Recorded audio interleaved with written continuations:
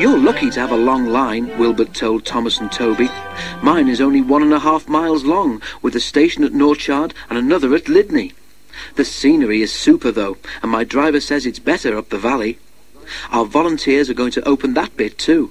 They work hard, but it takes a long time." One of Wilbert's first jobs was at the lead mine. "Don't pass the danger notice," Thomas warned. "I fell down a mine once." Wilbert smiled. "I've worked in a colliery," he said, "so I know about danger notices. But," he added, "there was an engine once who thought he knew better." "What happened?" asked Toby and Thomas. Wilbert paused. "This engine didn't have a name," he began.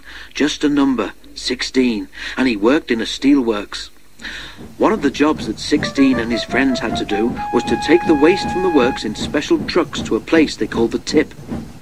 Well," went on Wilbert, 16 got tired of always stopping in the same place. He tried to go further, but his driver always prevented him. The other engines tried to stop him too. "If the notice says danger, you shouldn't pass it," they said. 16 paid no attention. "Don't be stupid," his driver said. "We mustn't pass the notice, or goodness knows where we shall end up." But 16 wanted to know. "Pooh," he scoffed, "I can take care of myself." One wet day, 16's chance came. The rails were slippery, and when his driver tried to stop, he couldn't. You see, 16 had asked the trucks which were in front of him to carry on past the warning sign. They did just that, and their momentum pulled 16 with them. "You silly engine," scolded his driver. "Wasn't my fault," muttered 16 sulkily. "It was those trucks." "You've always wanted to pass that board," said the driver crossly. "I believe you asked them to drag us on purpose." A foreman ran towards them. "What are you doing there, driver?" he shouted. "It's not safe." "The trucks dragged us," explained the driver.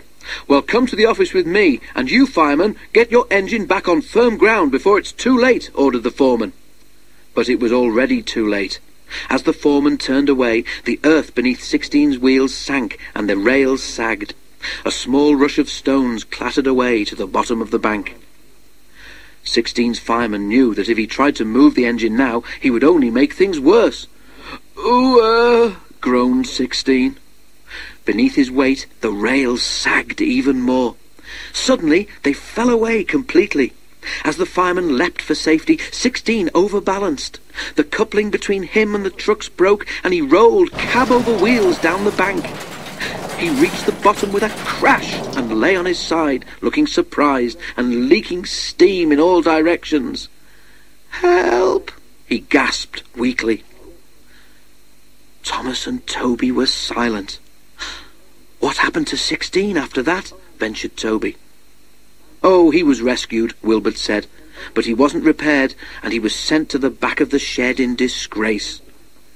"Is he still there?" asked Thomas. "He got better than he deserved," smiled Wilbert. "Some preservation people came and bought him, and now he lives in the Midlands, but I think he's lucky to have been given a second chance." Thomas and Toby could only agree.